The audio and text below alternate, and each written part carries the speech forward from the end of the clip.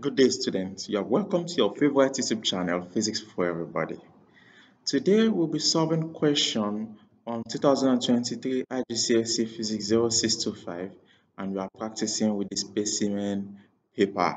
Do not forget that these questions are paper 2 is your multiple choice question, and is meant for students that are taking the extended examination. But if you are taking core, I suggest you pay attention to this because this will also go a long way in helping you. Now, there are some things that you must take note of when you are taking this new curriculum. This is the curriculum where space physics is introduced newly. Also, this is the curriculum where you use the value of 9.8 as the acceleration due to gravity. So all physics teachers should stop teaching their students to use the approximate value of 10 meter per second square as value of gravitational field strength on the surface of the earth. We don't use 10 anymore, but we use 9.8, that approximate value. Okay, so there are other adjustments. Space physics has been introduced newly in this curriculum and so many other things that you get to find out along the line. So pay attention throughout this video. Let's go straight to solving questions. Question number 1.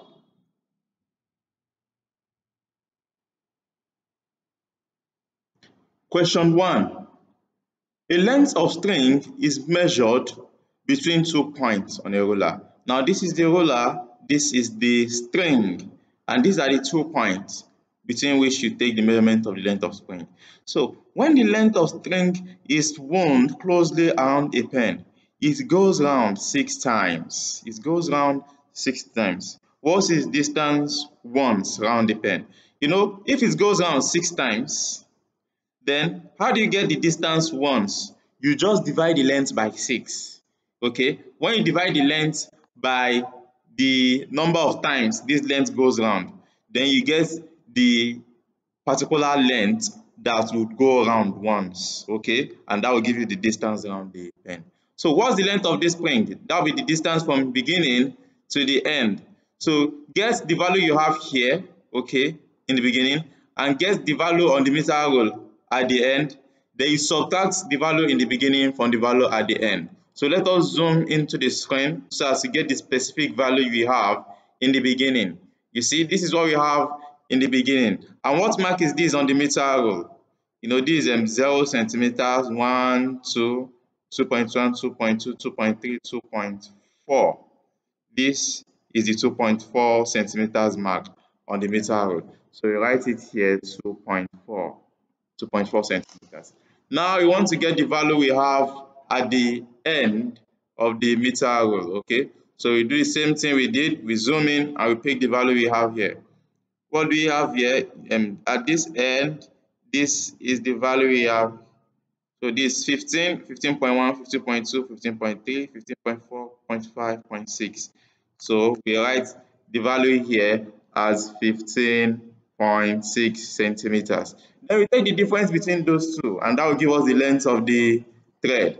The difference between what and what? The difference between 15.6 and 2.4.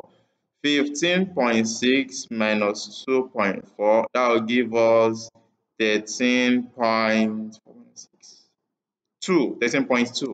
Now it is this length of 13.2 that we divide by 6. Okay, so we divide our 13.2 by 6. Our answer will be 2.2. Yeah, 2.2. That should be the length. So A is the correct answer to question number 1. We go straight to question number 2. You see how easy it is? Yeah, it's always easy as this.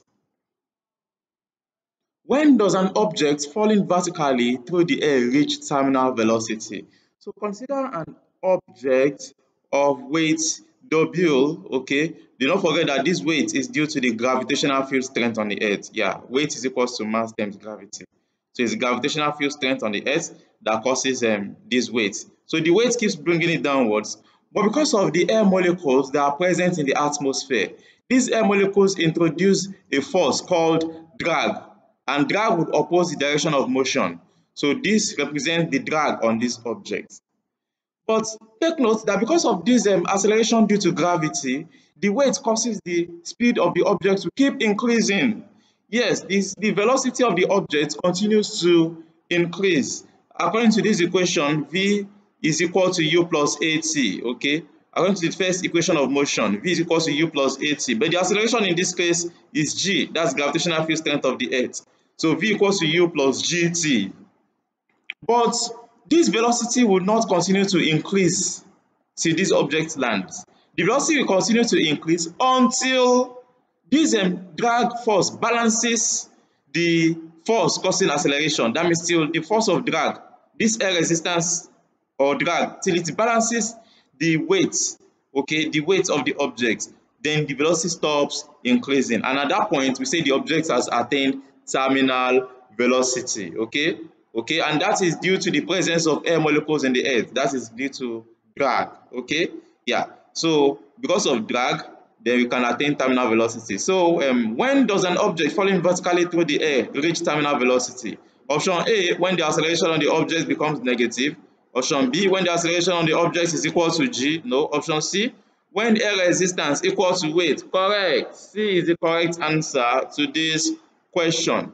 And if you were to plot the velocity time graph of the particle, the velocity time graph will look like this, okay? So this will be velocity in meter per second, and this will be time in second, okay? So at this point, then we say we have attained terminal velocity. If not for terminal velocity, ideally, the velocity time graph of this object would look like this. That means the velocity continues to increase indefinitely, okay? But because of air resistance that are present in the atmosphere, then the velocity time graph would not increase infinitesimally, will not increase to infinity. The velocity rather will not increase to infinity, but it will curve at the point when, at this point when it becomes flat completely, then we say we have attained terminal velocity. Okay, good. That's it. It's easy, right? Yeah, of course, it's so easy. We go straight to question number 3. An athlete runs 100 meters race on a straight line, in a straight line. The table below shows, the table shows how his speed changes with time for the first 5 seconds of the race. What is the average acceleration of the athlete between 2 seconds, between time 2 seconds and time 3 seconds? What do we have as time 2 seconds? This is the time frame we are picking, between 2 seconds and 3 seconds. And this is the velocity at 2 seconds and 3 seconds. How do you get acceleration? Acceleration is defined as the change in velocity with respect to time, okay? Or you say divided by change in time. What's change in velocity? The change in velocity will be 5.7 minus 4.1. Yeah, because that's the change in velocity. And what's change in time? 3 minus 2. Okay, so 3 minus 2. 5.7 minus 4.1, we get 1.6, okay? 3 minus 2 gives us 1. 1.6 divided by 1, we get 1.6. So the acceleration of the particle is 1.6, which is given by option A. Go straight to question number 4. Question number 4 says, the gravitational field strength on the moon is 1.6 Newton per kilogram. An astronaut has the mass of 75 kilogram. What is the weight of the astronaut on the moon? We use the formula for weight. Weight is equal to mass times gravity, okay? That formula is always valid in any planet, okay? So in the moon, the formula is also valid. Weight is equal to mass times gravity. So we write weight is equal to mass times gravity. The mass is 75 kilogram. Gravity on the moon is 1.6. Do not forget that gravity can be measured in a meter per second square. Okay, it can also be measured in Newton per kilogram. Okay, so this SI unit here is the same thing. They're talking about gravity on the moon. So 75 multiplied by 1.6, what would that give us? Let's use our calculator for that. 75 multiplied by 1.6, this gives us 120 Newton. So our answer is 120 Newton. Option C is the correct answer for question number 4. We go straight to question 5. Two objects P and Q are placed on a beaker containing a liquid. Object P floats in a liquid and object Q sinks. Okay, so let's assume we have a beaker. This is the beaker containing a liquid. There are two objects, object P and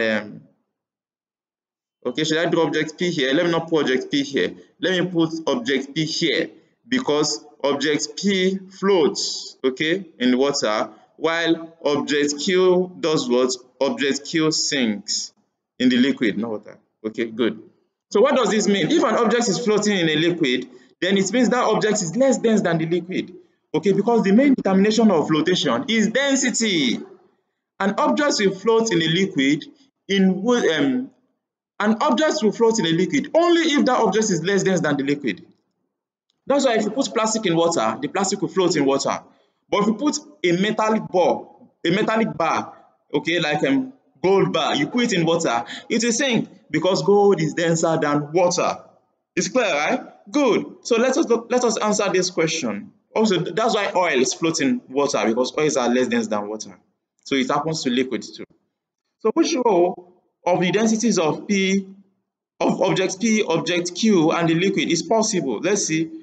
Object P, the density is 1.2 gram per centimeter cube. Object Q 0.6. Would object Q have less density than P? No. The density of Q should be higher than density of P, so this is not correct. Let's option B, 1.2, 1.4. Okay, this looks good because density of Q should be higher than density of P. That's why Q will sink. Look at density of the liquid, 1 gram per centimeter cube. The density of the liquid is less than density of P, so this is not correct. The liquid should be denser than P. That's why P will float. Okay, good. The liquid must be denser than P. Okay, that's the only condition for P to float. If the liquid was less dense, if the density of the liquid was less than density of P, then P will sink. But the question told us that P floats.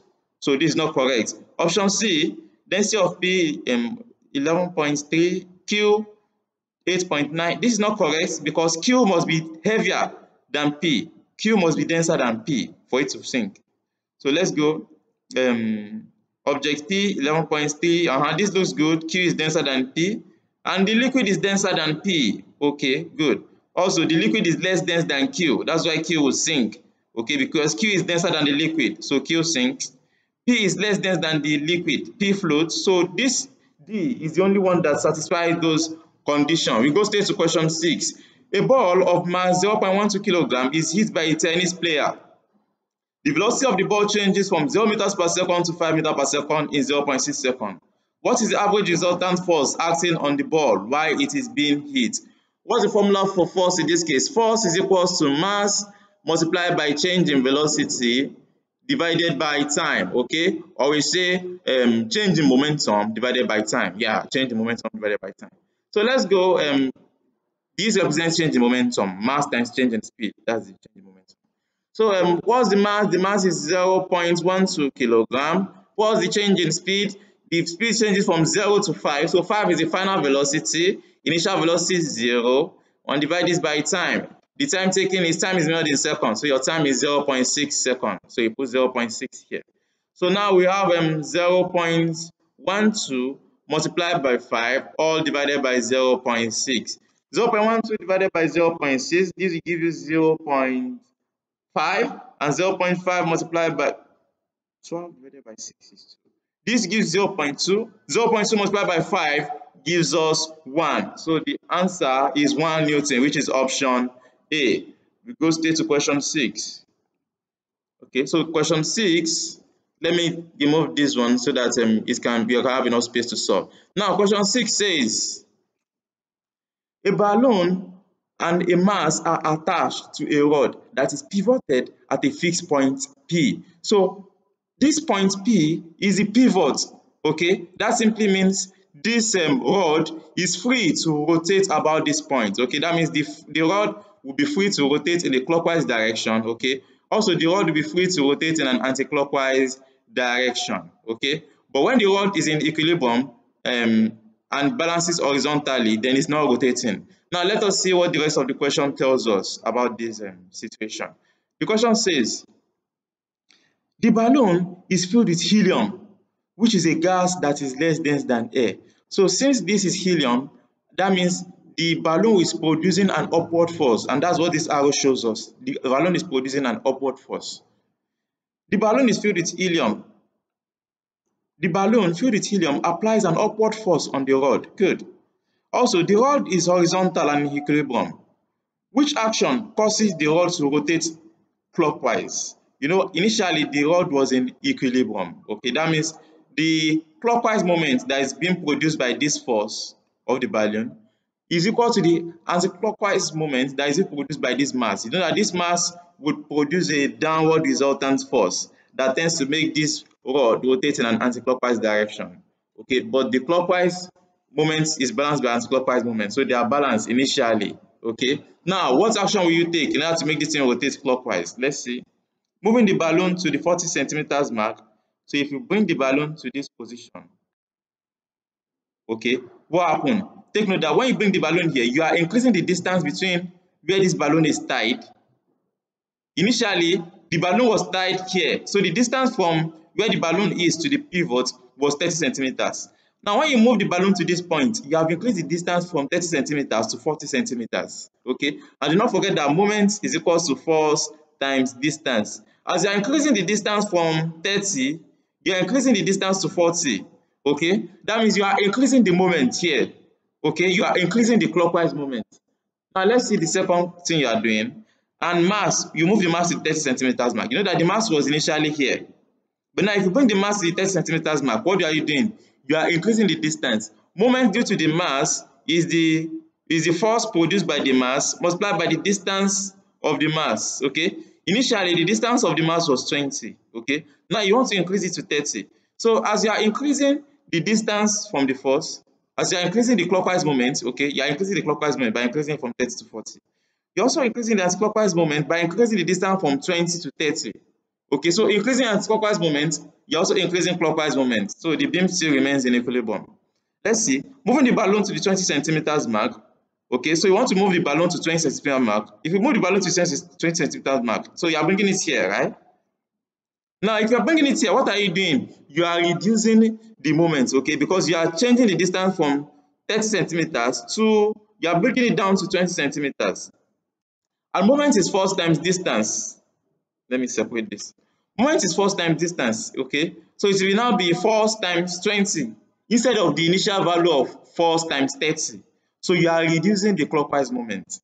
Okay, so let me just make that obvious here. Clockwise moment becomes reduced, okay? Okay, also, then and the mass to the 10 centimeters mark. Now, when we bring this mass to the 10 centimeters mark, what are we doing? If you bring this mass to the 10 centimeters mark, you are reducing the, you are, sorry, yes. So, you know that the question says, what action will make it rotate in a clockwise direction, right? Good. Now, if you bring this mass to the 20 centimeters mark, to the 10 centimeters mark, what are you doing? You're also reducing the distance between the mass and the pivot, okay? So you are reducing the distance between the mass and the pivot. So what are you doing to the moment? You know that moment is force times distance, okay? So that will be force due to the mass multiplied by the new distance will now be 10. That will be the anti-clockwise moment, okay? So you see that the anti-clockwise moment has reduced from force times 20, it has reduced to force times 10. While the clockwise moment has also reduced from force times 30, it has reduced to force times 20. So what does that mean? That means you have reduced both the clockwise moment and the anti-clockwise moment. So now, how can we analyze this problem and arrive at the best solution to this problem? Now, this is what we have to do.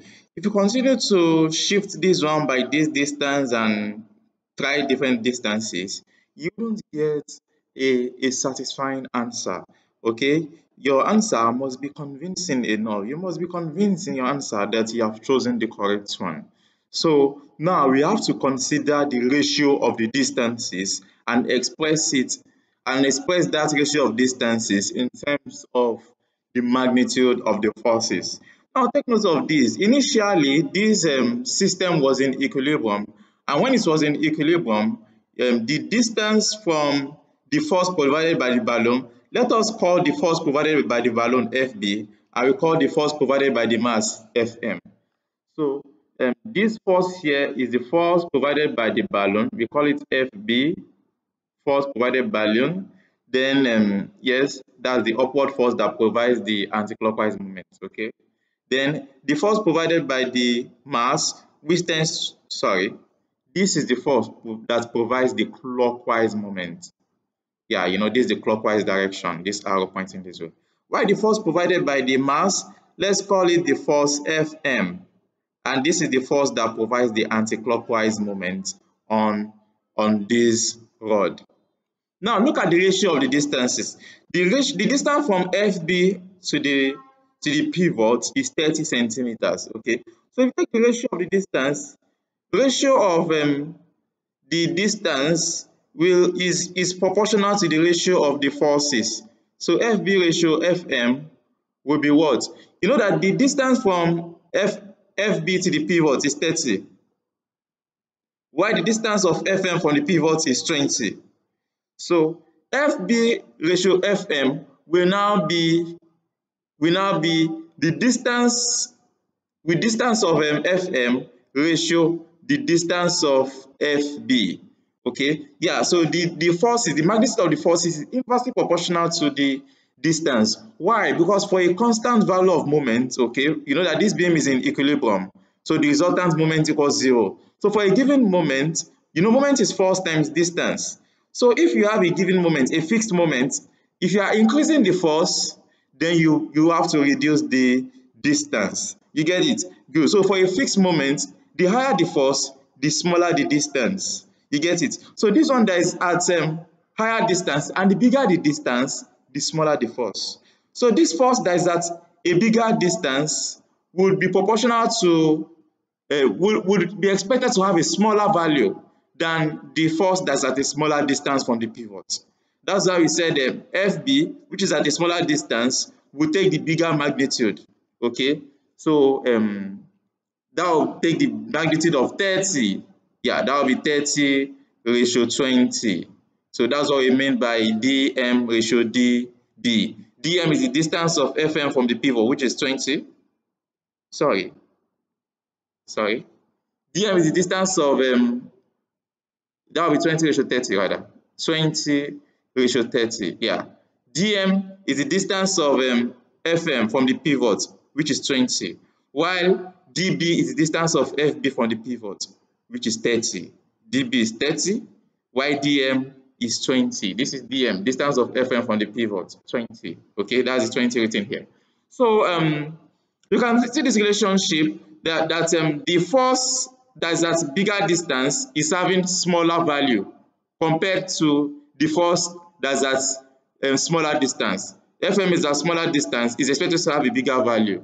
So this part of this expression is of no use. Okay, I just use it to bring out these values 20 and 30, so I can just remove it in order to optimize space, to manage space. Okay, so that will be 20 ratio 30.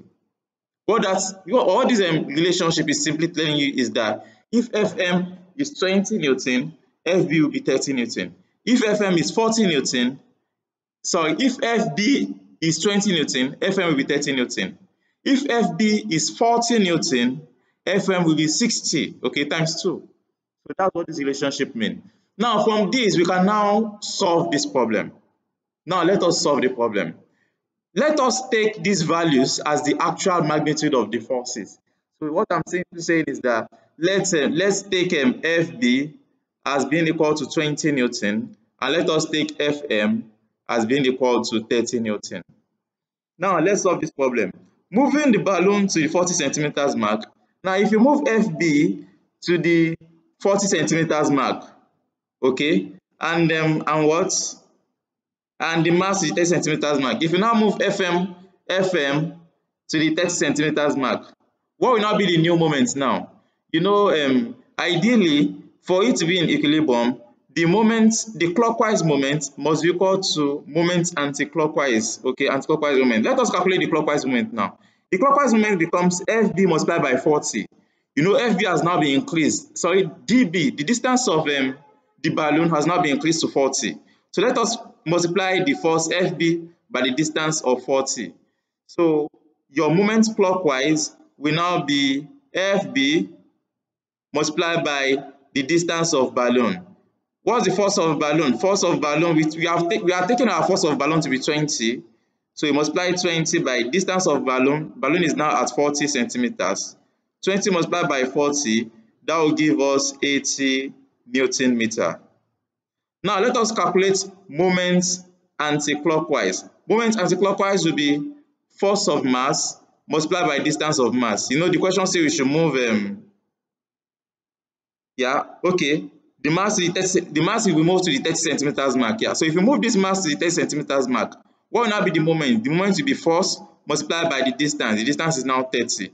What's the force provided by Fm? The force Fm is 30. So the moment will now be the force Fm, which is 30, multiplied by the new distance. The new distance is 30. 30 multiplied by 30, that gives us 900. Sorry, this answer here is not supposed to be 80. This is supposed to be 800. Yeah, 20 times 40 is 800. So 20 times 40 is 800. So we got 800 Newton meter as the moment clockwise, and we got 900 Newton meter as the moment anti-clockwise. So from here you can see that the anti-clockwise moment is bigger than the clockwise moment. Clockwise moment is 800, anti-clockwise moment is 900. So this will not make the beam rotate in clockwise direction. Why? Because anti-clockwise moment is bigger, so the beam will rotate in anti-clockwise direction. Now let us try it again for the case of B. Okay, you know we've tried it out for A. A did not work. Okay, now let's try it with B. In B, you are moving balloon to 20 centimeters mark, and you are moving the mass to 10 centimeters mark. So now let's solve this problem again. Moment clockwise is FB times DB. What's FB? FB is 20. We know that already. What's DB? Distance is the new distance of the balloon now. The distance of the balloon will now be 20. So let us calculate our moment clockwise. Our clockwise moment will be FB. Our FB is 20 times DB, distance of balloon. The balloon is now placed at 20 centimeters mark. 20 times 20 gives us 400 as a clockwise moment.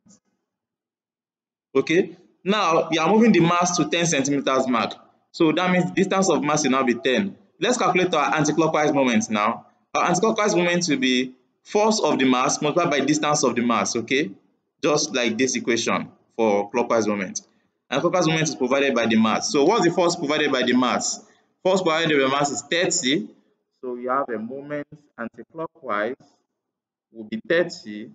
Okay, that's force of the mass multiplied by what's distance provided by the mass? Distance provided by the mass, distance of the mass from the pivot rather is 10 centimeters. Okay, we are now moving the mass to the 10 centimeters mark, which is this place, according to the question. So multiply by 10, 30 multiplied by 10 gives us 300. So anticlockwise moment is 300. So you can see that the anticlockwise moment is smaller than clockwise moment. That simply means the beam will rotate in clockwise direction. The question says, which action causes the rod, not beam. Which action causes the rod to rotate clockwise? So this rod will rotate in a clockwise direction when this action in B is taken. Why? Because when you take this action, the clockwise moment will be bigger than the anticlockwise moment. So B is the correct answer. If you try this out with moving the balloon to 25 centimeters mark, if you try this action with moving the balloon to 25 centimeters mark, so we have 20 times 25. So the clockwise moment should give us 500, while anti-clockwise moment should give us then you are moving the mass to 25 centimeters mark. So that will be 30 times 25. 30 times 25 will give us 750, I think so. So option C, anti-clockwise moment will be bigger than clockwise moment. If you try it out with D, anti-clockwise moment will also be bigger than clockwise moment. So that makes B the only correct answer. Okay, so we shade B. So there are some questions like this that will require some analysis that will consume time. Okay, that's why when you are answering multiple choice questions, if you meet a question that is consuming too much time, take note of it and move. Do not solve it. Okay, move to other easier questions. There are so many questions that won't take up to 30 seconds.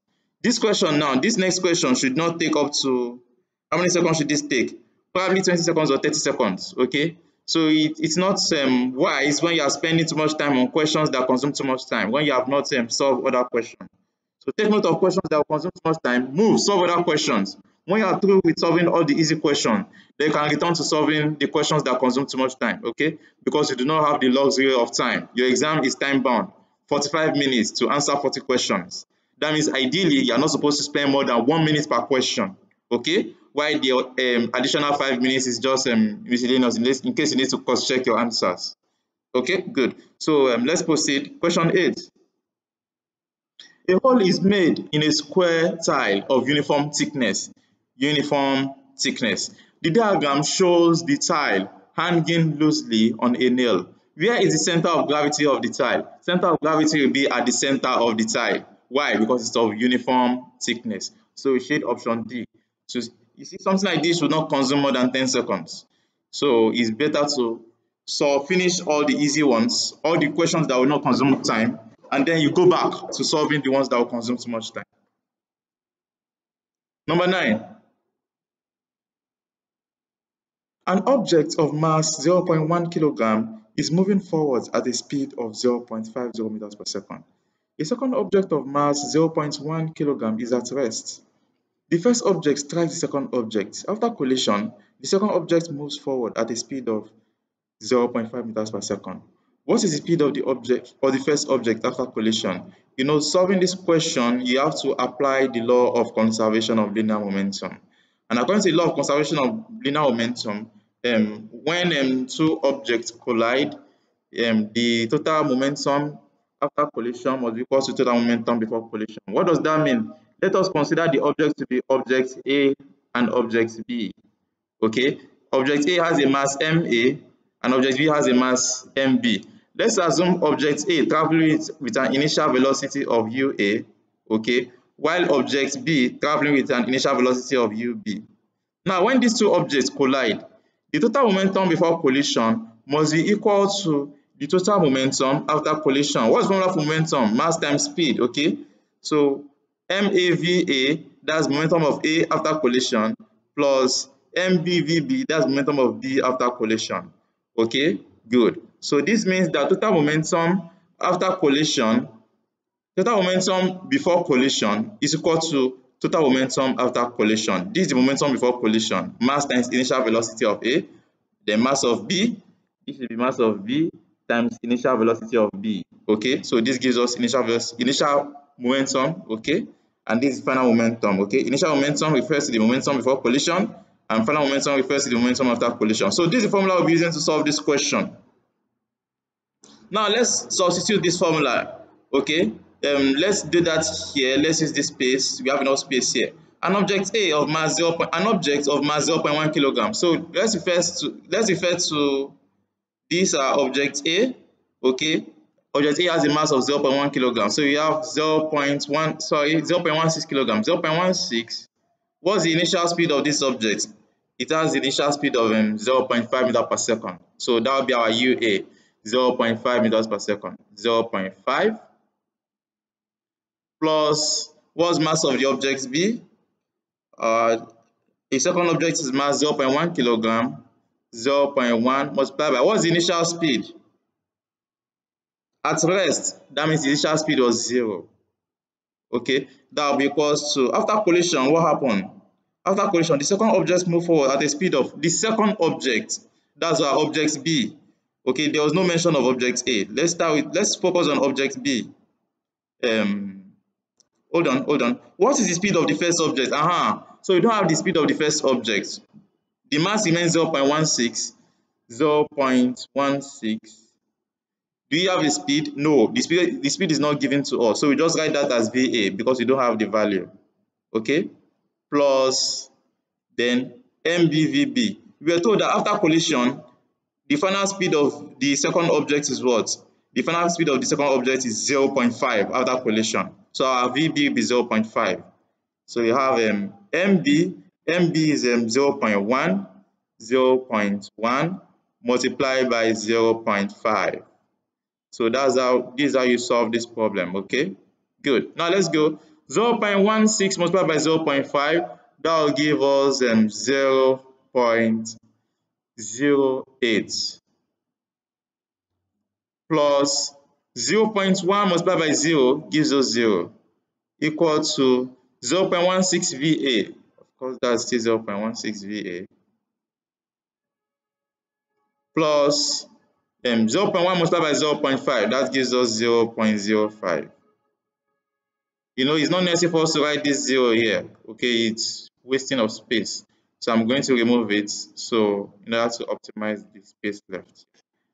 This multiplied by 0 gives us 0. Why put the 0 here if it's of no use? So we bring this one here, its sign becomes minus. So we'll be left with 0.08 minus 0.05. Okay, if you take this difference, you should get 0.16 VA. 0.08 minus 0.05, that will give us 0.03.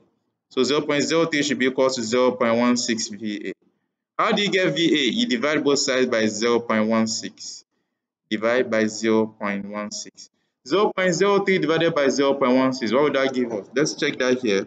0.03 divided by 0.16. This gives us 0.18. 0.188. Let's use an opposite value of 0.188. That's 0.188.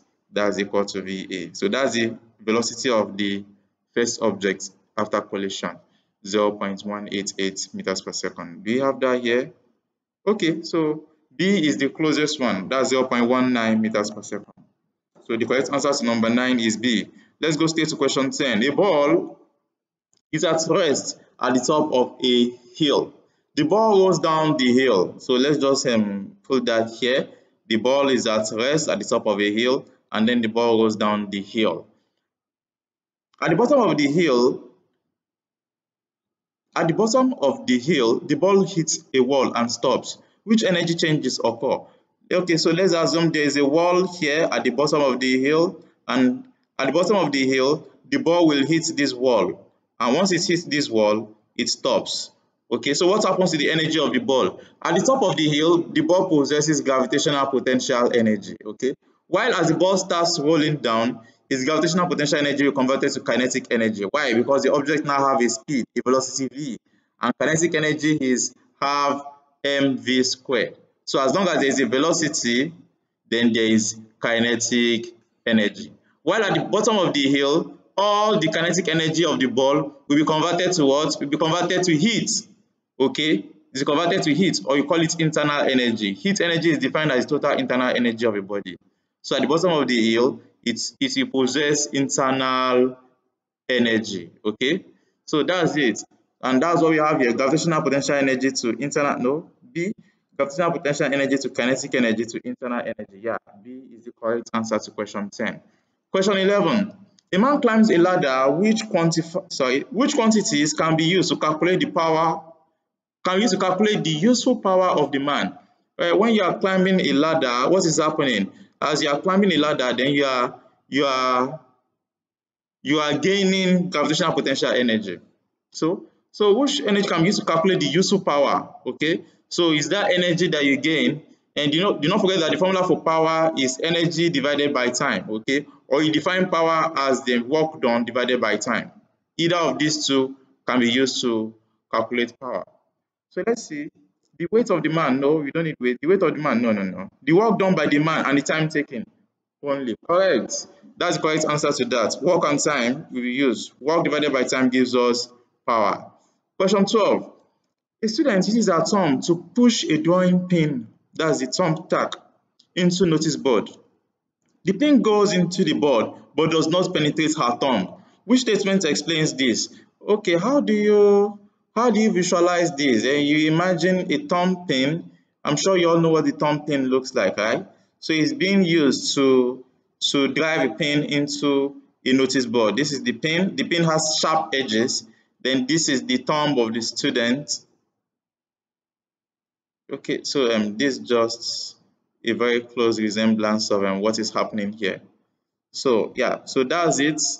So now,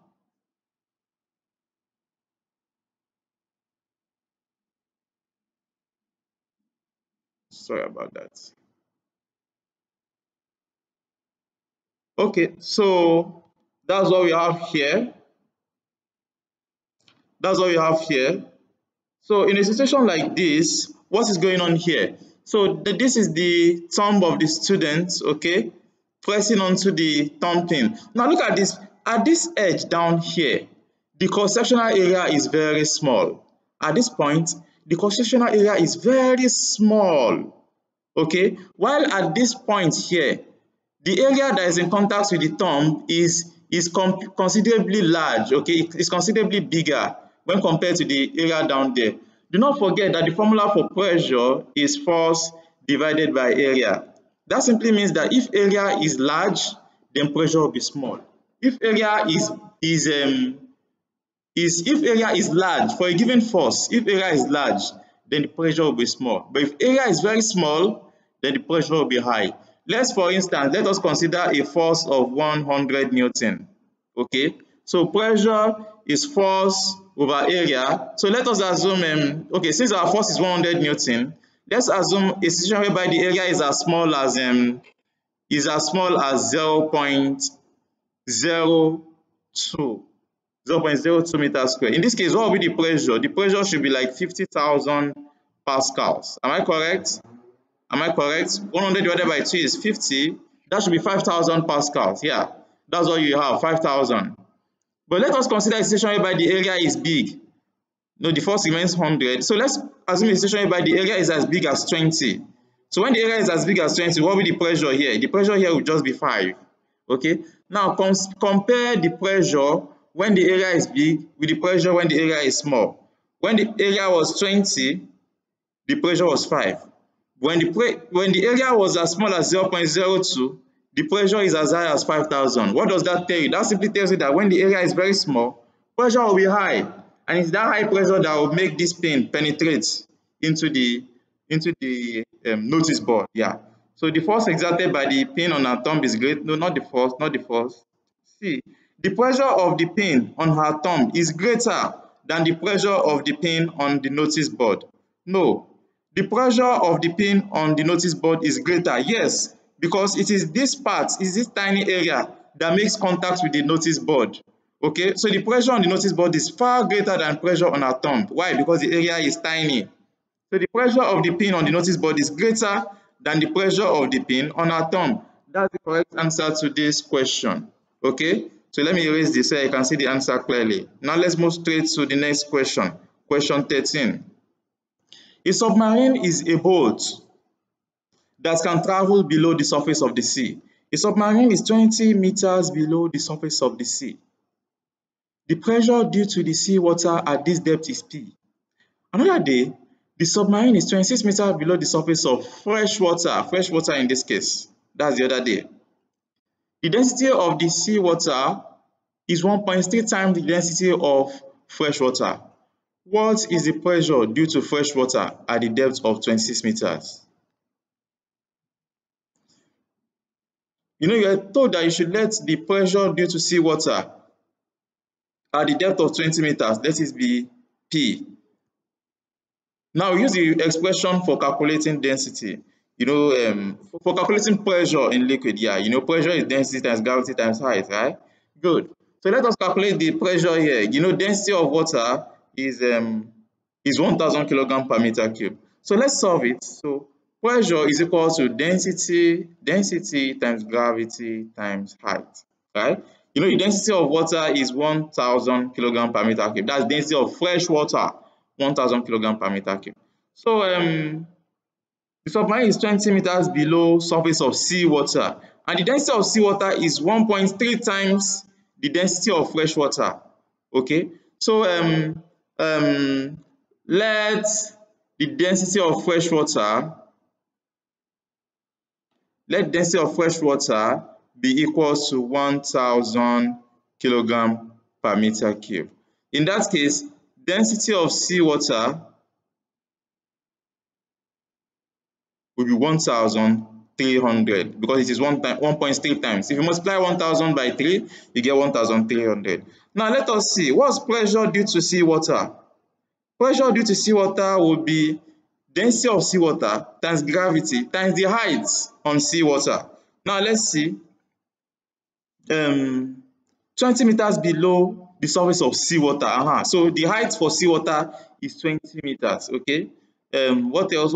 We have the density. We have the density of seawater as 1,300. So let's calculate the pressure of seawater. Okay. Do not forget that P represents pressure. Okay. While this symbol of rho represents density. This is the symbol for density. So the pressure of seawater will be 1,300 multiplied by gravitational field strength on the Earth's surface is 9.8 multiplied by, what's the height in this case? The depth of seawater is 26, sorry. The submarine is 26 meters below the surface of fresh water. No, I'm talking about seawater. 20 meters below the surface of seawater. The depth for seawater, the height for seawater is 20. So you multiply 1,300 times 9.8 times 20. What will you get? 1,300 times 9.8 times 20. This gives us 254,800. 254,800. So pressure of seawater is 254,800 Newton per meter squared. That's pressure of seawater, okay? And the question tells us that the pressure due to seawater at this depth is P. So we are calling this our own P, okay? Our P is 254,800. Now you now want to calculate the pressure. They say, what is the pressure due to fresh water at depth of 26? Now let us calculate the pressure due to fresh water. What formula? That will be density of fresh water times gravitational field strength, which is 9.8, times the height of fresh water, the depth of fresh water. What's density of fresh water? Density of fresh water is 1,000 kg per meter cube. Gravity remains 9.8, and the depth of fresh water is what? What is the depth of fresh water? The pressure due to fresh water at the depth of 26. So times 26. So you are going to multiply 1,000 times 9.8 times 26. So let's multiply 1,000 times 9.8 times 26. This gives us 254,800. So we have 254,800 Newton per meter square. What do you notice? You notice that the pressure of fresh water is equal to the pressure of seawater. They have the same numerical value, so they are equal. Okay, and the equation already told you that the pressure due to seawater at this depth is P. So we have already taken this value as our P. Okay, and it gave us this pressure of seawater gave us the same value, which is also the same value as our P. That simply means the pressure of seawater will give us the same numerical value. P is equal to P. They will be equal in both cases. Okay. The only difference is that when it is fresh water that has a density of 1,000 kg per meter cube, the height will be 26. Yes, for fresh water. While when it comes to seawater that has a density of 1,300 kg per meter cube, the height will be 20. Okay, so for seawater that is denser, the height will be less, while for fresh water that is less dense, the height will be more. Yes, for fresh water that is less dense, the height will be more, 26. But for seawater, the height will be 20. That's just the case, but it will be the same pressure. So let me erase okay. I don't need to erase this. Let's just go straight to the next question. Question 20. When particles of a gas collide with a container, the wall experiences a pressure. What is the cause of this pressure? So what is the cause of pressure in a container? What's the cause of pressure in gases? Let's see. Change in energy of the particles. No, change in momentum of the particles. That's correct. Change in momentum of the particles. What does that mean? It's because gas molecules have a momentum, which is mass multiplied by velocity. Okay, do not forget that velocity is a vector quantity. That means it has both magnitude and direction. Now let's assume this gas particle is going to hit this container. Okay, it's going to hit the wall of this container. Okay, so initially this gas particle has a mass m. Let's assume mass of the gas particle, and it has the initial velocity of u. Let's assume initial velocity is let's just pick a value of 10 meters per second. Okay, so its initial momentum will be mass times this velocity. Now after colliding with this wall of the container, what happened? It bounces back in a different direction. Okay, its final velocity can be, its initial velocity is taken as 10 meters per second. Its final velocity after collision will be minus 10. Okay, so you see that the velocity has changed. Why? Because direction has changed. Velocity is a vector quantity, so velocity has changed. Okay, and whenever velocity changes, then there is momentum. Okay, momentum is mass multiplied by change in velocity. Yeah, mass times change in velocity. Velocity is a vector quantity. So once velocity changes, then the momentum has changed.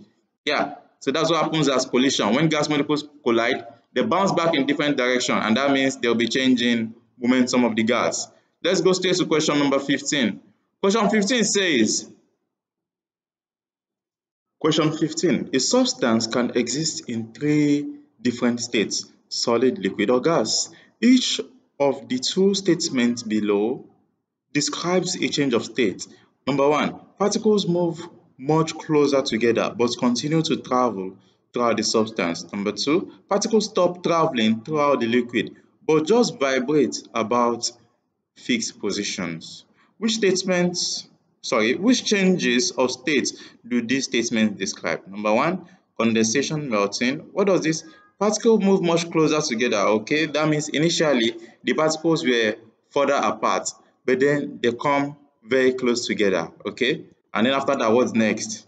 Particles move much closer together but continue to travel throughout the substance. Okay, that should be condensation, the conversion from liquid state, from gaseous state to liquid state. So the first one describes condensation, okay. So only these two are correct for the first one. Then the second one, particles stop moving throughout the substance but just vibrate about fixed position. That is freezing, okay. It's in the solid state that particles can only vibrate about position, okay. In liquid state, they move freely, but when they stop moving freely, but they just start vibrating about one particular position, then that is conversion from liquid state to solid state, which is freezing. Okay, so that's option B. Okay, first one is condensation, second one solidification, which is freezing. That makes option B the correct answer to question 15. Question 16. Copper is a type of metal. A block of copper has a mass of 2 kilograms. That is the mass. A block of copper absorbs 12,000 joules of thermal energy. That is the energy, okay? We can use E to represent energy, or we just use Q to represent the thermal energy, the quantity of thermal energy. The specific capacity of copper, we use symbol C to represent specific capacity, which is 385. What is the temperature rise? You know, the formula for quantity of heat is Q is equals to MC times change in temperature, okay? That's delta theta. Now, they are requesting for delta theta itself, the change in temperature. So you can just say the change in temperature is the quantity of heat divided by mass times specific capacity. That's all. So you divide the quantity of heat by the mass times specific capacity. What's quantity of heat? The quantity of heat is 12,000. So you divide 12,000 by what? We divide 12,000 by, the mass is 2, specific capacity is 385. So you divide it by 2 times 385. You know, that's the same thing as saying 12,000 divided by 2 times 385. That will give us 750, 35, 770. Yeah, I think. So if you divide 12,000 by 770, what will you get? Let's confirm that. Let me multiply this. 2 times 385. 2 times 385, that gives us 770. So now we are dividing 12,000 by 770. And that gives us 15.58. That should be the answer, 15.58. Okay, option A is the approximate value. 15.58 is approximately 15.6. Question 17. The diagram shows the gap between a hot surface and a cold surface. We have a hot surface, we have a cold surface. This is the gap.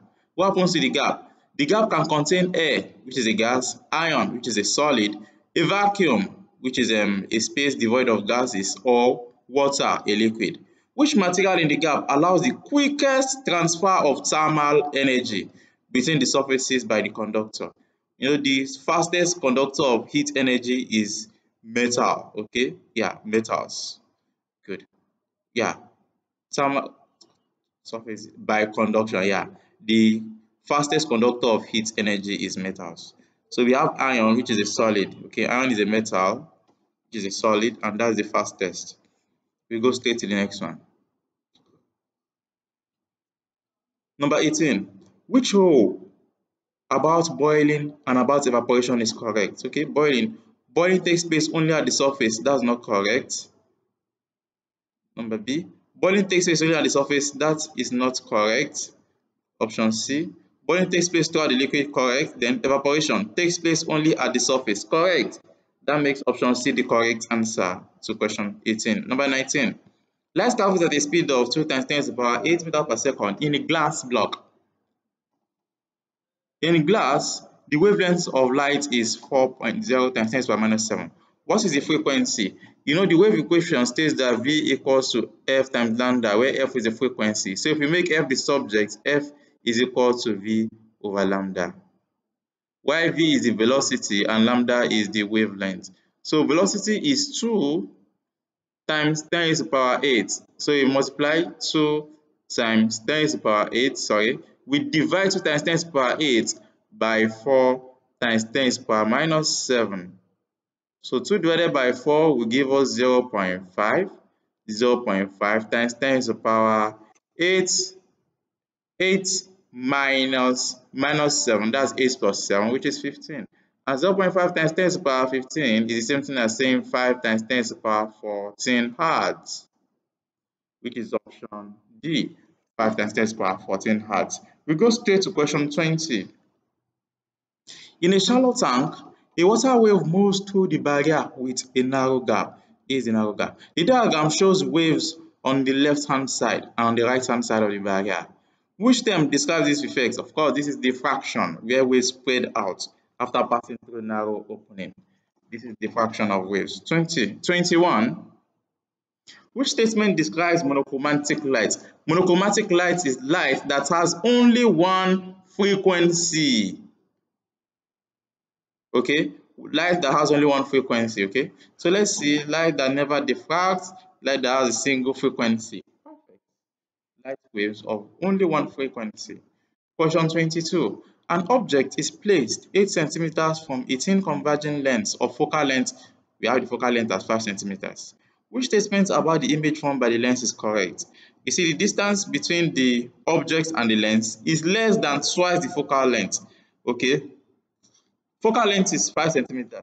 If the object was placed at this point, which is let's assume there's a point here, and the distance from that point here to the beginning is 10 centimeters. If the object was placed here, then the image will be formed at that same type of position, okay? Okay, but it will be inverted and the same size as the object. Okay, that's if the object was here. But if the object was farther than that, then the image will be very small. Okay, the image will be very small. Okay, if the object was at infinity, then the image will be at the principal focus, okay, at F. Let's assume there's a point here called F. The image will be at F. If the object was here, 2F, image will be at 2F, okay, this same place here.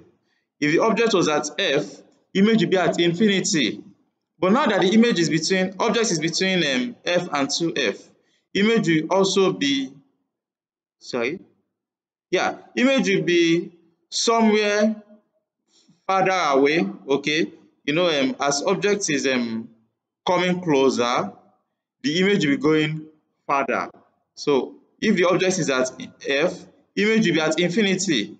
If object goes further away from F but doesn't get to 2F, image will leave infinity but it won't get to 2F, but it will be somewhere between 2F and infinity. And it will be what? It will be very, very small and still inverted and real, okay, but it will be very small. So that's what we have here. Image is real inverted. That's correct. I was even thinking there will be diminished here, meaning it is small. So only A is enough to describe the situation. Okay, inverted and real. That's correct. A ray of light travels through transparent plastic to air. This is air, transparent plastic. The light is coming from plastic and is going to air. The ray of light enters the air traveling parallel to the surface. That means here, if the ray of light is emerging as this, that means the angle of refraction will be 90 degrees. You know, if we produce this normal and we have this will be the angle of refraction, which will be 90 degrees. This simply means that we have critical angle. That means the angle of incidence here. The angle of incidence here is the critical angle. The refractive index of plastic is 1.25. What is angle theta? You know, in a situation like this, we say sin theta is equal to 1 over refractive index. Yeah, where theta is the angle of incidence, okay? Okay, you can call it sin I because theta is angle of incidence, okay? I can also decide to call it sin C because the angle of incidence at this point is critical angle. The angle of incidence when the angle of refraction is 90 degrees is called the critical angle. Okay, good. So let's see. Okay, so let's just use theta because the question refers to it as theta. So sin theta is equal to 1 over refractive index, okay? That means sin theta is equal to 1 over, what's our refractive index? Our refractive index is 1.25. 1.25. 1 divided by 1.25 will give us, that should be 0.8. Yeah, 0.8. So we have sin theta is equal to 0.8. Good. So how do you get the value of theta? Theta must be equals to shift sin 0.8. So you press shift sin 0.8 on your calculator. Okay, you get their answer. So let's see. Let's press shift sin 0.8. That will be sin raised to the power of -1. I hope this will work. 0.8 degrees. Okay, I've tried it before. Sin raised to the power of -1. Okay, that's arc sin 0.8, and that gives you 53.13. Yeah, that's it. 50.13. Do you have 53? Yeah, D. 53 degrees. That's the correct answer to question 23. We go straight to question 24. What is the speed of electromagnetic waves in vacuum? All electromagnetic waves in vacuum, they have the same speed, which is 300 million meters per second. Okay, but in this case, we are given in kilometers per second, we have centimeters per second. So which one will it be? If you convert 300 million meters to kilometer, it becomes 300,000 kilometers per second. Okay, if you are converting 300 million meters to centimeter, it becomes 3,000,000,000,000 centimeters per second. So that's just on unit conversion. Convert the SI unit of the numerator, okay?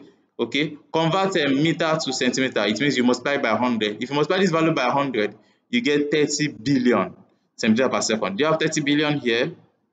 No. Do you have if you convert 300 million to kilometer, if you convert 300 million meter to kilometer, just divide by 1000, you get 300,000 kilometers per second. Do you have 300,000 kilometers per second here? Yes. This 200 kilometers per second. 300,000 means 3 times 10 to the power 5. Why? Because there are 5 zeros. 1, 2, 3, 4, 5. That's 3 times 10 to the power 5. This is the correct answer to question 24. If you are tired, you can pause this video and continue later, okay? You don't have to finish everything once and for all, okay? And before doing that, please ensure you subscribe to this channel and please like this video. Then you give your comments. If you prefer me to break this video into smaller sections, please say it in the comment section so that I don't keep producing things that are tiring. Okay, let's continue. Number 25. A pulse of sound is produced at the bottom of a boat. So this is the boat, this is the pulse of sound producing sound waves. Then sound travels through the water and is reflected from the seabed. So once the sound waves reach the seabed, then it bounces back, it's reflected back to the boat. The sound reaches the boat again after 1.3 seconds. Okay, the seabed is 1000 meters below the boat. Using this information, what is the speed of sound in water? And the formula for speed of sound is the total distance, that's formula for speed, distance divided by time. But you are told that it took 1.5 seconds for the sound to reach the boat again. That means the sound waves left the boat, went to the bottom of the seabed, okay? After hitting the bottom of the seabed, what happened? The sound waves then bounced back and returned to the boat again. That was when the ultrasonic sensors now sense the waves, that the waves have gone and they have come back, okay? Good, that means the total distance traveled by the sound waves now is twice the depth, okay? That's how you always write 2 times here, okay, to indicate twice the depth. That's how you calculate speed whenever the reflection of sound wave is involved, and that is called echo. Whenever you are dealing with echo, you use twice the distance. So 2 times the distance is 1000 meters and the time taken is 1.3 seconds. 2 times 1000 gives you 2000, And 2000 divided by 3 will give us what? Let's do that here. 2000 divided by 3. 2000 divided by, it's not 3, it's 1.3. 2000 divided by 1.3 gives us 1538. 1538. Let's see, do you have 1538 here? We have a value approximately 1538, which is 15,000 meters per second. That's close enough. We pick C as the correct answer to question 25. We go straight to question 26. A sheet of ice floats on water. A source of sound S is positioned at the edge of ice. This is the source of sound. As positioned at the edge of the ice sheet is positioned at the edge of the ice sheet. 4 microphones are placed equal distances from S. Equal distances. So the distance from S to this microphone must equal to distance from S to this microphone. Distance, equal distances. Okay. Which microphone detects the sound from S first? You know, the distances are equal. Okay. So where do you have the smallest distance? The smallest distance occur when the speed is greatest. Sorry, the smallest time rather. Okay. You know, speed is distance divided by time. That simply means time is distance over speed. So when the speed is very, very high, automatically time becomes very small. You know, when the denominator is high, the value of the entire expression will be small. But when the denominator is very small, the value of the expression will be high. So we are looking for when speed will be very, very high. Which of these mediums has the highest speed? It is solid. Sound travels fastest in solid. Okay, yeah. And the speed of sound in water is about 1500 meters per second. Speed of sound in air is about 300. Yeah, compare 300 to 1500. But as for solid, speed of sound in solid is in order of like around 4000 or something like that. I'm sure of iron. In iron, speed travels as far as 5000 meters per second in iron. Okay, I'm not sure about the value for ice, but if you Google the value for ice, I'm sure it will be a very high value. Okay, in order to conserve time, let's move to another question. I don't know if my internet is fast enough. So what value do you have here? We have 3882 meters per second. You see, that's very high value. Okay, 3800. Okay, so question 27. The diagram shows a bar magnet and 4 plotting compasses. Which compass correctly shows the direction of the magnetic field due to the magnet? Magnetic lines of force, they run from the North Pole to the South Pole. That's what magnetic lines of force are. They go from the North Pole to South Pole. So we use arrows to indicate the lines of force leaving the North Pole. Okay, the lines of force go this way. Okay, take note of the direction of the arrow. Okay, and then the lines of force will return to the magnet through the South Pole. Good. So this line of force will return to the magnet through the South Pole. So which one it looks correct? This is opposite the direction because the line of force is going this way. Okay, it's going this way. Yeah. Okay, this doesn't look neat. Let me erase that and fix it. So if you look at the direction of magnetic lines of force, this diagram does not, the first one does not correctly depict it because you see it's in opposite direction to this direction of the field, okay? And the arrow is pointing in opposite direction. While in the third case, the lines of force, you see lines of force return through the South Pole. So the D is the only arrow that's pointing in the right direction of the lines of force. So you pick option D as the correct answer to that question. That is clear, right? Good, of course, that is clear. Understood? Of course, understood. We move straight to the next question. Question 28. A plastic rod is rubbed with a cloth. The rod becomes positively charged. What happens to the plastic rod and what happens to the charge on the cloth? You see, when you rub a plastic rod on a cloth, and the question says the rod becomes positively charged.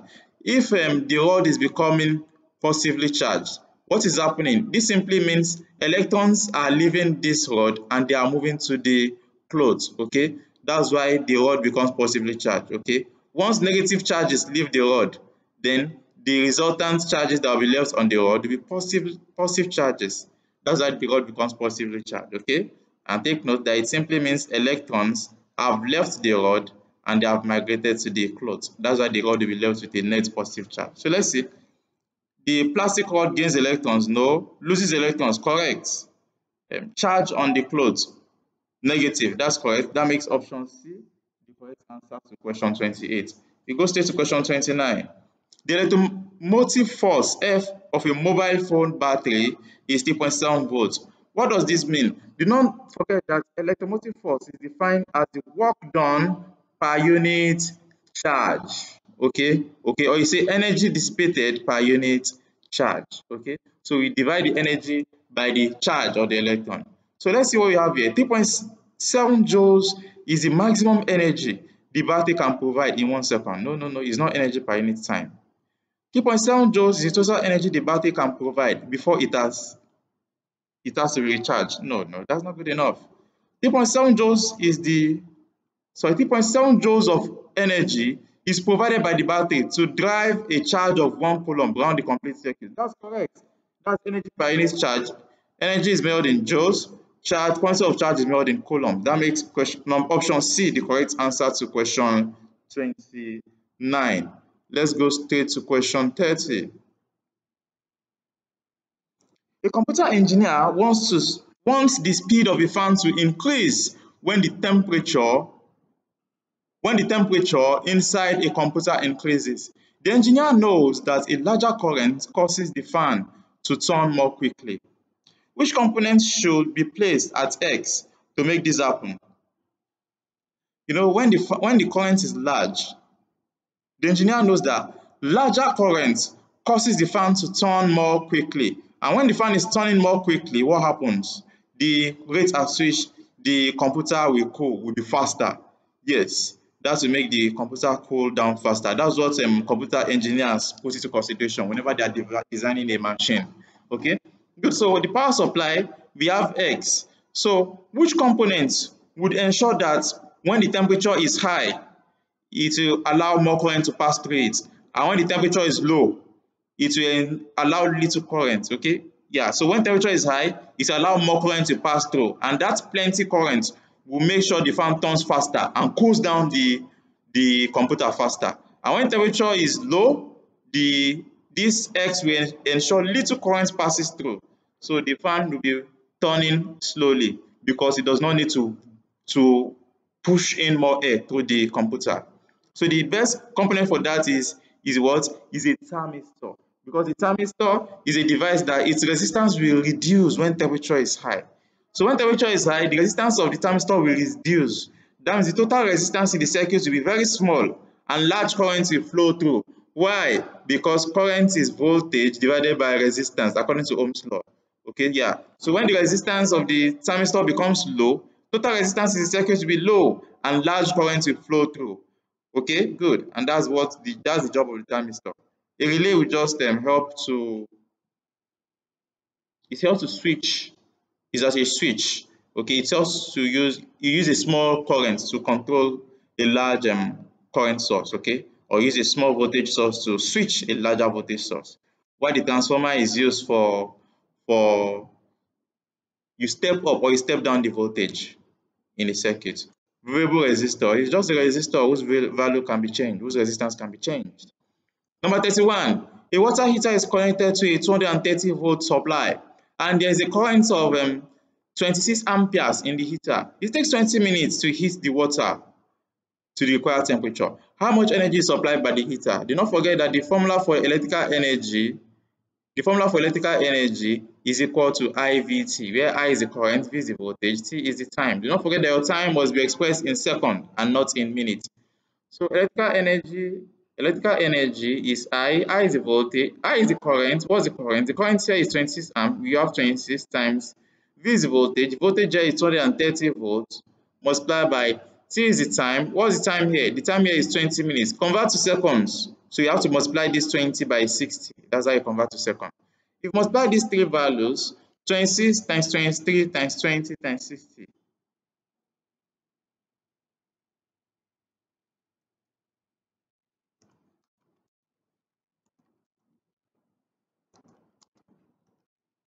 26 times 23 times 20 times 60. 717,600. 717,600.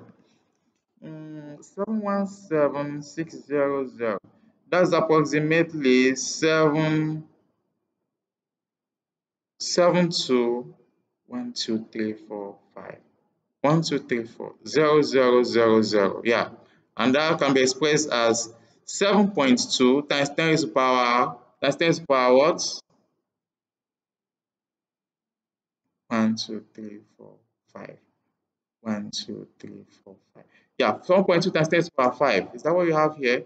What you have here is 7.2 times 10 to the power 6. Let's check if you made a mistake. 26 times 230. Okay, I wrote 23 here. It shouldn't be 23, it should be 230. Okay, that's the mistake I made. So when you're pushing your calculator, make sure you don't make mistakes. 7176000. So you have 7176000, and that will give us, hold on, let me fix this. That's 7176000, and that will give us 7200000. So if you want to write in standard form, you shift the decimal point 1 2 3 4 5 6. You shift it 6 times. That's 7.2 times 10 to the power 6. Option D. So you go to question 32. An electric kettle has a metal casing. The cable for the kettle contains a wire that is connected to earth plug of the pin. Sorry, to earth pin of the plug. Which danger does this guard against? So usually in the case of electric kettle, you can consider a wire that is connected to the earth. And where does that earth normally go? The earth normally connects to the casing, the container of the gadget. Why? Because if for any reason, let's assume the power supply supplies a large current and the device is malfunctioning, probably one metal is touching the container from any parts of the device, then this device begins to electrocute. If anybody touches it, okay, let's assume a student touches it, the student will be electrocuted because the casing of the device has been energized, okay? But when you earth it this way, whenever there is a danger of that can lead to electrocution, that current will flow through this earth cable to the ground, so the students will not be electrocuted, and that is the danger that earthing helps us to overcome. So which danger does this guard against? The cable of the kettle becoming too hot? No, the casing of the kettle becoming live. Yes. Okay, so it prevents the casing from becoming a live wire. That is what the earthing does. Question 33. An electric current can produce a heating effect and a magnetic effect. Which row shows the effect that a relay uses and one application of a relay? Okay, a relay is a device that helps us to switch a larger voltage using a smaller voltage source, okay, and that involves magnetism. We need a magnetic field for that. So it's a magnetic effect, not the heating effect. And what application? Allowing a small current to switch larger current. That's correct, okay. So a relay is used, you use a smaller current to switch a larger current, or you say you use a smaller voltage to switch a larger voltage. That makes C the correct answer to question 33. Question 34. The diagram shows a bar magnet and a coil of wire. The bar magnet is moved in the same speed in each experiment. Okay, it's moved at the same speed in each experiment. In which situation is the largest electromotive force, EMF, induced? Okay, so EMF will be induced here when you move the coil into the coil, when you move the magnet rather into the coil, a current will be induced. Okay, whether you are moving it into or you are moving it away. And take note that the magnet is moved at the same speed in each experiment. So since the speed is the same thing, then the same current will be induced in both cases. But here, as you are moving the current, as you are moving the magnet into the coil, you are also moving the coil towards the magnet. That means the relative speed here, the relative velocity here will be the velocity at which you are moving the coil plus the velocity at which you are moving the magnet. Okay, yeah. In this case, in the first case, the relative velocity will just be velocity at which you are moving the magnet. The same thing here. The relative velocity will be velocity at which you are moving the magnet. In the last case, you are moving both of them in the same speed, okay, moves at the same speed as the bar magnet. So the relative velocity will be velocity at which you are moving the core minus velocity at which you are moving the magnet. Since the velocities are equal, here you get 0. While in the first case, since the velocities are equal, you get 2 times velocity at which you are moving the magnet, okay, because they are equal to each other. So the velocity here is twice the velocity in each of these cases. So more current will be generated here. The current will be generated here will be 0. So this is the one that produces more current. In which situation is the largest electromotive force produced? This is when the largest electromotive force is induced. Option C. That makes option C the correct answer. So I will erase this so you can clearly see the option I'm picking. So we pick option C as the correct answer to question 34. We go straight to question 35. Increasing the transmission voltage in transmission cables reduces power losses. What is the explanation for this reduction? Do not forget that formula for power, electrical power is what? Is what? I squared, sorry. Yes, I squared R. Yeah. Because you know power is equal to IV, right? Power is equal to IV, and from Ohm's law, this V itself is equal to IR. Okay, so instead of having V here, you can replace this V with IR. So you say power is equal to I multiplied by IR. So instead of writing V, you are writing IR. Okay, good. I multiplied by IR, that gives us I squared R. This is the formula for power loss. Okay, so now your transformer will do what? Since power is equal to I squared R, your transformer would match down this current, try to reduce this current, okay, to a very low level. So that once current reduces, then the energy lost as a result of this current will be extremely small. For example, let's assume you are reducing the current from 100 amperes, you are trying to reduce it to 1 amperes. 1 ampere. When the current was 100 amperes, how do you get the power loss? Okay, power loss in this case will be I squared R. 100 squared will give us 10,000. Okay, that's 10,000 R. That's the power loss. See how large the power loss is. But when the current is 1 ampere, what will be the power? Power loss will be I squared R. 1 squared is equal to 1. That will be 1 R. So you see the difference. Compare 10,000 R with 1 R. So the power loss has been reduced. Okay, good. So the current decreases, reducing thermal energy losses. That makes A the correct answer. Okay. Take note that the transformer reduces, it steps down the current. Okay, yeah, in transmission line, when you want to transmit power, you are stepping up the voltage in order to transmit. So as you are stepping up the voltage, automatically you are stepping down this current. So stepping down the current would drastically reduce the value of I squared. Okay, yeah, it will drastically reduce the value of the power loss I squared. So that is it. Just from the mathematical expression, you can explain almost every concept. Question 36. There's an electric current in a straight wire in the direction into the page. This produces a magnetic field around the wire. So this is a wire, okay? This X here shows that current is flowing into the page, okay? Good. And why this represents the lines of force of the magnetic field around the wire. All field lines are circles, but only one field line is shown. Only one field line is shown. There are other field lines that are not shown here. Which rule describes the magnetic field? The direction of field lines are anticlockwise. No. If current is going this way, the direction of field lines will be in the clockwise direction. Why? Because that is in line with the right hand rule, okay? Or you call it the corkscrew rule. That if you have a conductor and you grab it with your right hand, okay? Let's assume the direction in which the thumb is pointing represents the direction of the current. So current flows in this upward direction. Then the direction in which the fingers wrap around this conductor represents the direction of the magnetic lines of force. Okay, so that's what we have here. Okay, good. So this represents the direction of magnetic lines of force. Okay, so if I turn my hand, whichever way I turn my hand, this direction represents the magnetic lines of force. So if you see here, if the conductor, if my thumb points in the direction of current, then look at the direction of my fingers. It shows that the field lines is going in a clockwise direction. Okay, considering current that is moving into the field. So let's see. Direction of field lines anti-clockwise. No, that's not correct. Clockwise, that's correct.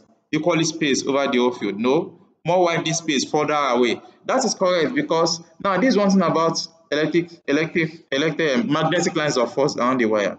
They will be closer together, close to the conductor, and the further you go, the more the distance. Okay, so the next one will be as wide as this. The next one can be as wide as this, very wide. Okay, so the further you go, the wider the distance. That simply means the strength of the magnetic field produced will reduce as you are moving away from the core of the conductor. That is what that represents. Okay, that's what that depicts. Question 37. The diagram shows emission from a source passing into electric field between two charged plates. So some radioactive emission were ejected here. One of them moves straight without being deflected by the electric field, while the other one was deflected by the electric field. Take note that this one that is deflected moves towards the positive plate. Okay, it moves towards the negative plate rather. Okay, so if something is moving towards the negative plate, that means that thing must be positively charged. That's why it was moving close to the positive plate. That's why it was moving close to the negative plate. Sorry. Yeah, if something is moving, is being attracted by the negative plate, that means that thing is positively charged. Yeah, good. While if something is not affected by the field, that means that thing has no charge. Okay, take note that alpha particle is a helium nuclei, He2 plus. Okay, helium that has a charge of +2. Beta particle is an electron, negatively charged, while gamma rays has no charge. No charge at all. There's no charge on gamma rays. So gamma rays are not being affected by electric field. Neither are they affected by magnetic field. So this one that goes undeflected is definitely a gamma ray. While this one that is affected by the negative plate must be an alpha particle. That's why it was pulled by the alpha particle. So we have alpha particle, we have gamma rays. Let's see what do you have here. Alpha particle, beta particles, no. Alpha particles, gamma rays only. C is the correct answer to question 37. We go straight to question 38. Newtons, of course. You don't have newtons here. Okay, newtons. Okay, can this be a neutron and gamma ray? No, we can't have Newton and gamma rays. Okay, yeah. Of course, you can't have Newton and gamma rays because Newton will not be affected because Newton has no charge. So Newton will not be affected by this field.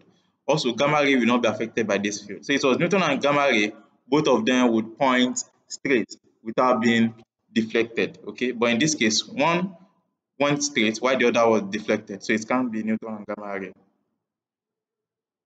So it can't be A. So C is the correct answer. We go straight to question 38. We're almost through with this.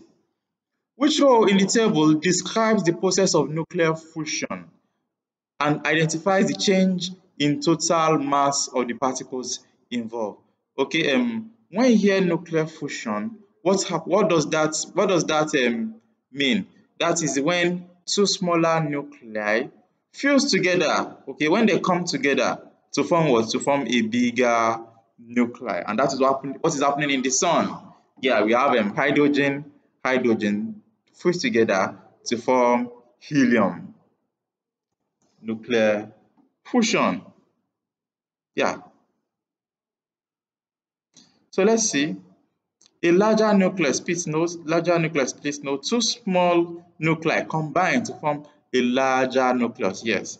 Then the change in mass, the total mass will decrease. Yes, there will be a very tiny, okay, there will be an infinitesimal change in mass, of course. Why? Because energy is equal to mc square. So for energy to be released, there will be a change in mass. Okay, that change in mass, that is what causes the energy, but that change in mass is very, very small.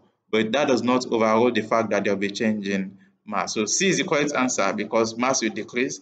Then it means the nuclear fusion also means that two smaller nuclei combine together to form a bigger and heavier nuclei. That's all for question, sorry. That's all for question 38. Now we're going to question 39. Oh, I need this space to solve. So I have to remove all of this so I can solve question 39. Now question 39 says, we'll read the question together. The orbit of the moon around the earth is modeled as a circular path of radius 3.8 times 10 to the power 5 kilometers. The orbital period is 29.5 days. That's 710 hours. This one has already been calculated for you. You don't need to calculate it. Okay, so you don't need this 29.5 days. What you just need is 710 hours. Yeah, that's the time in hours. Okay, so what else do we have? What is the orbital speed of the moon? We need the speed in kilometers per hour. We have the radius as 3.8 times 10 to the power 5 kilometers. We have the time as 710 hours. What's the speed? How do you get speed? The formula for calculating speed is distance divided by time. What's the distance now? You know, it is modeled as a circle, okay? So it is considered to be moving around a circular path, okay? And what's the radius of the circular path? Radius is distance from the center to the circular path. And we're given the radius as what? As 3.8 times 10 to the power 5. Since it's moving along a circular path, then the total distance will be the distance of a circle, which formula is given by 2 pi r. Okay, that's the formula for a circular path. So the formula for the circle is 2 pi r. Okay, the distance will be the circumference of this circular path, and we use 2 pi r to calculate the circumference of the circular path. Then divide by our time. Our time is 710. Let's solve. So times pi is 22/7, or you write 3.142, times the radius will be 3.8 times 10 to the power 5. Now we divide all of these by our time, which is 710. Now let's solve. 2 pi 3.8 times 10 to the power 5. So times pi is 22/7. 22 divided by 7, 2 pi. Then the radius is 3.8 times 10 to the power 5, right? That is 380,000. Yeah, that's the meaning of 3.8 times 10 to the power 5. Then we divide all of these by our time. Our time is 710. How did you get 380,000? Okay, that's how we're talking about here. We got 380,000 because 3.8 times 10 to the power 5. 3.8, let me put that here. 3.8 times 10 to the power 5 is equal to, 3.8. That decimal point, we shift it to the right 5 times. Okay, why we fill all these blank spaces with 0? Yeah, that means we have 380000. 380000, and that's what I used here. Okay, I used 380000. So I got 3364. 3364. 3364 kilometer per hour. So let's put that in two significant figure, okay, and we express in standard form. Expressing in standard form, you shift your decimal point to the right thrice. So you'll be left with 3.364 times 10 to the power 3. Okay, and that's approximately 3.4 times 10 to the power 3. Okay, yeah, that's 3.4 approximation. This is the correct answer to this question. We move straight to question 40. Question 40 says, hold on. Question 40 says, which statement does not describe redshift? Which statement does not describe redshift? Number 1, all light emitted from all distant galaxies is at the red end of the spectrum. Can light emitted from a distant galaxy be at red end? That means let's assume this is our galaxy made up of the stars and every other thing in it. And let's assume this is a distant galaxy. Okay, so according to this, it means light emitted from all distant galaxies. That means the light that is coming from here is already redshifted. No, the light that emanates from this galaxy is not redshifted. The light emanating from this galaxy can be any color of light, okay, any color among within the visible spectrum. But as the light is going towards our own galaxy, then because this galaxy itself is moving away at a high speed, okay, since it's moving away, that's the concept that says the universe is expanding, because the galaxy is constantly moving away at a high speed. So it means this ray of light that have gone here will stretch further. It will stretch. Yeah, it will stretch. And as it stretches, the wavelength increases. That increase in wavelength means the frequency is dropping. Good.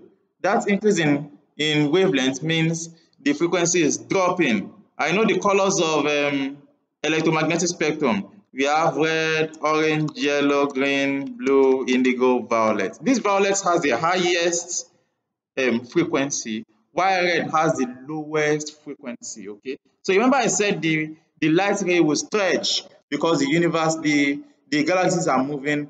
They are the distance the distance between them is increasing, so they are separating further and further away from each other. So as that light is made to stretch, then it means the wavelength is increasing, and that increase in wavelength means the frequency is reducing. Yeah, it means the frequency is reducing. Why does that mean the frequency is reducing? Because according to wave equation, V equals to F lambda, V equals to F lambda. Yeah, so since the speed is constant, if the wavelength is increasing, then frequency will reduce. And do not forget that red has the lowest frequency. So frequency would have dropped to the red portion of the electromagnetic spectrum before it gets to us. Okay, that is red shifting. Okay, so all light emitted from all distant galaxies are at the red. No, they are not at the red when they are emitted. Okay, they only get to the red when they get to our own galaxy. Okay, so this does not describe redshift because the light that is emitted from distant galaxy is not redshift. Is not redshifted. Okay, emitted means giving it out, so it does not give out light that is redshifted. The light, it gives out normal light, but the light would have become redshifted before getting to us. Okay, that makes the one, this A is the only one that does not describe redshift. Every other thing describes redshifting. Light arriving at Earth from receding star is always redshift. Yeah, receding star, that stars that are moving far away from us, always redshift. That's correct. During redshift, wavelength of the observed light is longer. Yes, because the light would stretch. Okay, so the wavelength increases. Yeah, wavelength of the receding star is always, during redshift, wavelength of the observed light is longer than it if the redshift had not occurred. Yeah, wavelength will be longer than it would be if the redshift had not occurred. Why? Okay, this, so the light from stars in all distant galaxies is moved towards the red length of the spectrum. Of course, the light, stars are distant galaxies because all the galaxies, they are moving further away from galaxies that are at the edge, are moving further away from galaxies that are closer to the center of the universe. So all distant galaxies that are further away from the center of the universe are moving further away. That means lights that are coming from them before getting to our own galaxies, they would have become redshifted. Yeah, so that's it. And guess what? That brings us to the end of this. Okay, okay. So there are other videos that you can watch. Please ensure you comment on this. Okay, if it's good enough, and if there are adjustments you want me to make to this. If you want me to make the video shorter, you want me to break it down into five questions, 1 to 5, 6 to 10, 11 to 15, like that. If it will make it more interesting, just comment. Okay, just say something about this video. I need to get your feedback. I've not been getting feedback. I need your feedback. Thank you for watching. I wish you the best of all in your exam. Do have a nice day. Goodbye.